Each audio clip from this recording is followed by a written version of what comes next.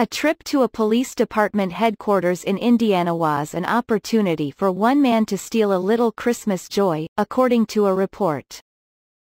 Avon Police said the man was caught on surveillance video stealing a speaker that was playing Christmas music in the police station lobby, Wish TV reported.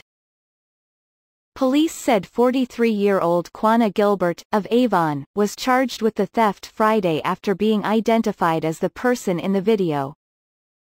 The man had gone to the Avon Police Department to get his impounded car back last week, the station reported. As he was leaving, he took the small Bluetooth speaker, according to the station. The clerk went to sync up to the speaker and there was no music.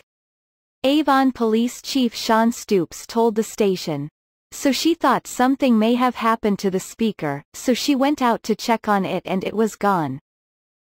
Stoops isn't sure what possessed Gilbert to steal the speaker. Something like this, a very inexpensive speaker, I don't know. Stoops said, according to the station. Only he knows the answer to that.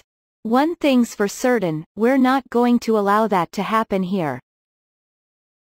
Wish reported that the speaker had been recovered and was back in the lobby playing Christmas music.